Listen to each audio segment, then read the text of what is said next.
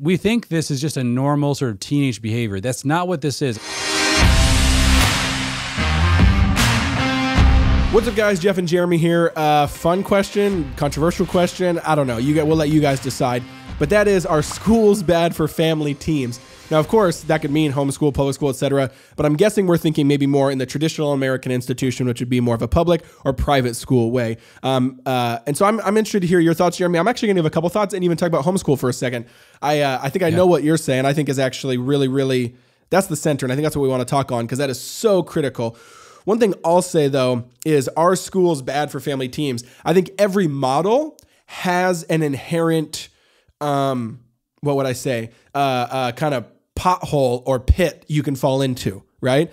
And I think the homeschool one, which is more in the lane that we're running in, is you sometimes can see homeschool families no longer training and building up their family team to go on mission. They make the family the mission, right? Where homeschool becomes about protecting or insulating from the world or nothing more than just like making your family look cute and awesome, right? It's more about image. It's more about how it is. It's more about, protecting from evil in the world when Jesus makes it very clear that's in our heart, not out there.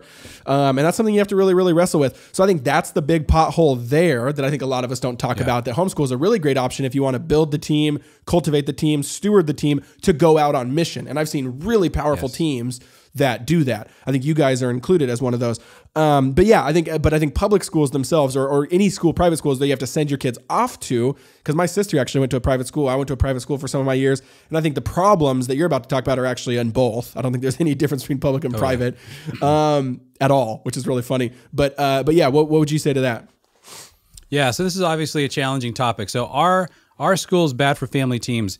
There's one scenario in which they are always bad. Okay, yes. So I want to really tease out this one particular problem, and if you run into this problem, you need to deal with it very quickly. That is, schools are bad for family teams if it causes your child to switch teams, and this can happen. So we do a lot of schooling with our kids. We've had our kids go into public schools. We've done lots of co-ops with our kids. Sydney's 10th grade. She's heading to public school this year. Kyra's in 5th grade. She's heading to public school. I'm not anti-school. We did a lot of homeschool, about 80% homeschool, 20% public school. But you guys, the thing that I will not tolerate in my family, because it's so destructive to my children long-term, is when they begin to believe they're on a different team. And when that starts to happen, or when our kids begin to feel like they're definitely exhibiting the signs of that, for us, it's never been worth it to keep them in school. Yeah. And when you say another team, you mean like their peers. They start making their peers be their team. That's right. Yeah, basically what happens, and Jeff and I geeked out on this book called Hold On to Your Kids, which is by two secular psychologists who have really gone deep into this problem and I think have diagnosed it better than anyone I've ever heard. They've really talked about when kids go to schools for 7+ hours a day, and there is a peer-centered environment in which they feel like in order to survive, they need to figure out how to ingratiate themselves to their peers. They resent their family deeply. And this is what a lot of people talk about, this problem that teenagers have oftentimes around middle school, where they begin to really attack their family, and this is literally what it is. It's them turning on like the tribe. Right. Yeah. Distance themselves. We think this is just a normal sort of teenage behavior. That's not what this is. And that's what these guys really talked about in this book. What this is that they have switched teams. What the family does is directly diminishing their ability to fit in with their peers. You won't let me wear what I want to wear. You won't let me watch the movies that I want to watch. You won't let me, go where I want to go, stay out as late as I want to stay out, use the apps I want to use. Everything you say to try to pull your child back. If they're resisting, the big reason they typically resist at that age, usually around middle school, maybe sometimes a little before, is because what you're asking them to do is actually going to hurt their ability to become a part of the team they actually identify with more deeply.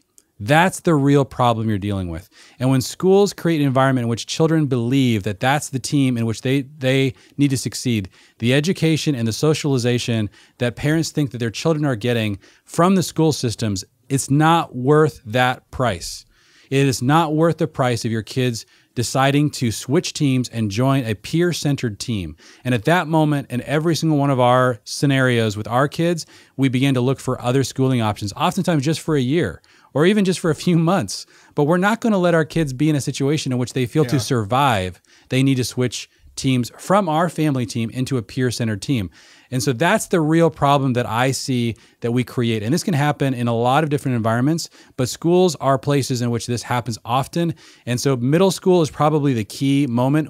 We've had our kids do a lot of schooling when it came to elementary, a lot of schooling when it came to high school, when our kids were very solid and very much like committed to our family team first. Oftentimes there are vulnerable years or vulnerable seasons in which for us, it just wasn't worth it. And we're not really a strong homeschool family in that April and I don't really get into like home education stuff the way a lot of our friends do. So we've used a lot of co-ops or we've tried a lot of different things to try to supplement. But guys, that was the line that we drew. It wasn't about being a homeschool family or a public school family. It was about being a family team. And whatever we thought would really make sure that that was most likely to be the way our children identified themselves as a part of our family team. First and foremost, that's what we were trying to do. And we did not want to create scenarios that would threaten that.